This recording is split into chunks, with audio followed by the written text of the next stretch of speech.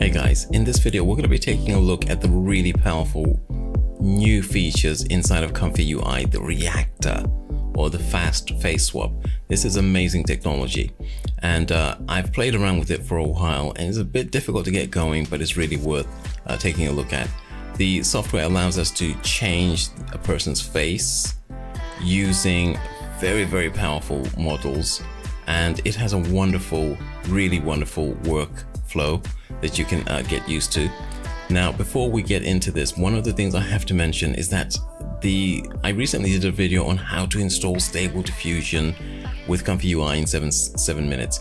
This video contains some information which I will have to amend. So if you follow this video, you may have a little bit of things that you need to change, and I'll come to that, particularly about installing Python and how we work with Python inside of this new situation, inside of this new scenario. Now, the software itself, the technology is amazing, and I'm really fighting like Muhammad Ali to try to stop becoming addicted to this stuff. But I do have a couple of really important things to tell you. We'll start off with the Learning Generative AI with SDXL, Stable Diffusion and ComfyUI. This course has been going strong, and if you want to join this course, it's for beginners. I'll have a major discount in the description. The course is one of several, and you can, if you finish this course, go on to study some of the more advanced features inside of ComfyUI. Speaking of ComfyUI, I had to install ComfyUI again for this particular project, and that was because I had a lot of error messages when I was trying to get it to work. You can do that with ComfyUI. You can have many different installations on the same PC. Because we can have a standalone installation of ComfyUI, you don't necessarily always have to work with exactly the same one. It's exactly what I found that I needed to do. I needed to install a completely new version, and that new version actually ended up working with a newer version of Python. So one of the things I mentioned in a previous video is that you should install Python 3.10.6, and that was an attempt to try to keep things really synchronized and compatible between different versions of Stable Diffusion. Stable Diffusion in ComfyUI, Stable Diffusion in Automatic 11.11, and so on and so on. What I found with this software was that I really needed to have Python 3.11 installed. So I uninstalled 3.10.6 and I installed the latest version of 3.11. Another really useful thing is Visual Studio. This seems to be a really important thing to get started, and you might want to download this before downloading the other stuff. It's up to you. But the thing that I found really useful was having Visual Studio Build Tools 2022. And you get this with downloading the Visual Studio, the community version. So this one and that one, both of those installed. And if you have them already, make sure that they're updated. Now, the ReActor page has got instructions on installation, but to get started, if you're new to ComfyUI, this is going to be a really difficult project to work with if you are new. But you can come to the code page, you can click on the copy button, and inside of ComfyUI, we navigate down to the ComfyUI folder, custom nodes, and then we right click and choose Open Git Bash here. And if you followed my installation video, you should know how to actually set this up. To get the software installed, we come to this window, type in git clone, and then I'm going to paste the address that we just copied, hit return, and it should start installing this. It doesn't take too long at all. Now, sometimes I have to say, when you're using this particular software, you may find it conflicts with the version of Python, one of the other versions of Python. And in that situation, you can do something different, which is to right click, and we don't have it here, so you can come up here, just type into the address there, cmd, and this brings up this window, and here is where you type in git clone and then paste the address. Now, for this project, I actually found I preferred working with this terminal here. Now, after a while, it will install properly, but you can also install and use the ComfyUI manager. So we'll maybe take a quick look at how to use that a bit later on. Now, once everything is installed, keep an eye on the command window whilst everything is installing. You'll probably get some error messages, but once everything has installed, you might want to restart ComfyUI a couple of times. Come to the ReActor window and then double click on the install.bat. That will begin another phase of installation, and that will probably come up with a couple of errors as well. Just make a note of what errors you get. Now, if you do get errors, the installation page for ComfyUI ReActor node is your friend. It has a lot of useful tips. We've got tips on stuff that you might need to be aware of about not safe for work stuff. We've got troubleshooting tips as well, and these I found very helpful. This is where I first really came across the idea that I needed to be on 3.11. The other thing to really emphasize is the usage. So the disclaimer here is very important. It's really important that you read the stuff about the ethics here. They've got a lot of concerns about the ethical use of face swapping technology. There's also some very important stuff here, legal stuff about the pre-trained models. Some of these models are automatically downloaded, and some of these do not have a commercial license. So they are open source, but if you want to use them commercially, you may need to develop your own models for this type of work. So they are non-commercial. You're going to use this for research, and obviously with the ethical concerns, the licensing is going to be a bit tougher. We had fairly tough licensing when SDXL first came out. I think we had a non-commercial license for that as well. So be careful how you use it. Make sure you read everything.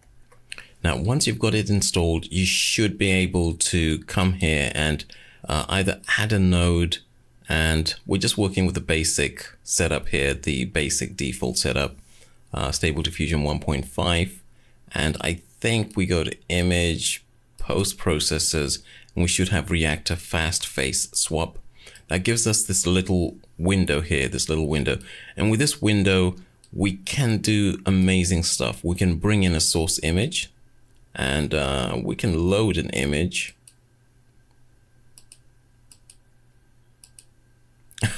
So this is an image I've used before, and we can drag out an input image.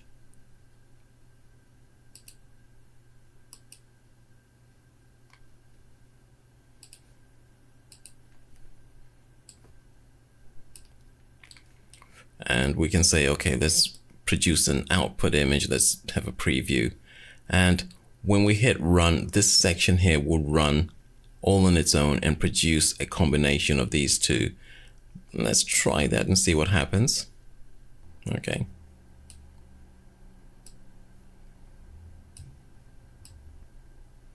Now it's looking a little bit rough, so I'm going to change the restore model. Now, whilst we're doing this, it's a good idea maybe that I look at the manager and give you some idea of how to use the manager if you've not used it before. We need to go to install custom nodes, and inside of install custom nodes, you'll see it something like this, and you're going to have to search for the things that you want. I think we could just go ahead and search for React, and it will give us the thing that we need to install. It will have an install button there. Just install that and restart.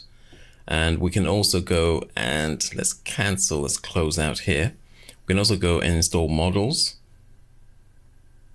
Now I'm going to clear the search, and we can put in, so this is a little bit better. We've got the InSwapper, which is one of the models from Insight Face. This one has been installed already. We have Face Restore Code Former. That one has been installed, and you just click on, before they're installed, let's say what you would do, let's choose installed all, and what we can do is just basically click on the install button, find the particular model that we need. So it's going to be one of the Face Restore. InSwapper is the one that we're using, and you may find that you need to work with the location, the exact location of where they should be stored. Sometimes you might need to go and check online to see exactly where the file that you've selected needs to be put inside of the ComfyUI folder. But with this one, I found that it actually installed before. I actually installed it here. It was installed during the process when I was initially installing the software. Now for this particular edit, we can choose the code former and let's Q prompt, and it will just process this so that the image will look a little bit neater. So what we've now got is a combination of this woman and this woman in this image here. So that was a fairly straightforward use of the software. And what I've done is, instead of actually bringing in two new images, I've actually decided one of the images is going to come from Stable Diffusion itself. So we create a Stable Diffusion and then we link that particular image to the menu here. You can see here that the image output goes to the save image here as usual, and then we've connected this guy here so that it's connecting to the input image here. So the input image is now coming from Stable Diffusion. It's going to be this image, and then we take this guy here, the image that we opened up, in the same way we opened up these guys.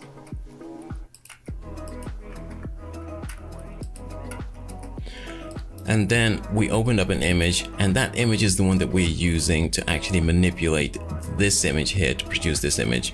And you can see some of the results that I got before. That's one of the images. So here we're using a prompt, which is beautiful Swedish adolescent face smiling.